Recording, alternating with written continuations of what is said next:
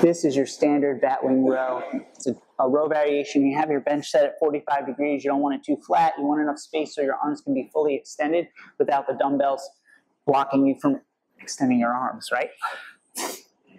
So you'll get into this position. Notice how I've shifted my weight forward.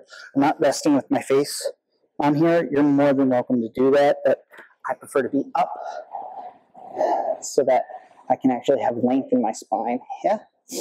I grab a hold of the dumbbell, one in each hand, and from here you have the stretched position. I like to come out to 45 degrees, and then from here I row up, squeeze, lower with control to that full stretched position.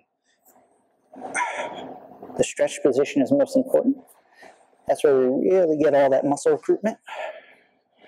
And that's your Batwing row. Notice how when I row up, I'm not rolling my shoulders up. I'm not going so far that I've rolled my shoulders up. I'm stopping with my elbows right by my hips at that 90-degree position, squeezing those shoulder blades together. Give it a try.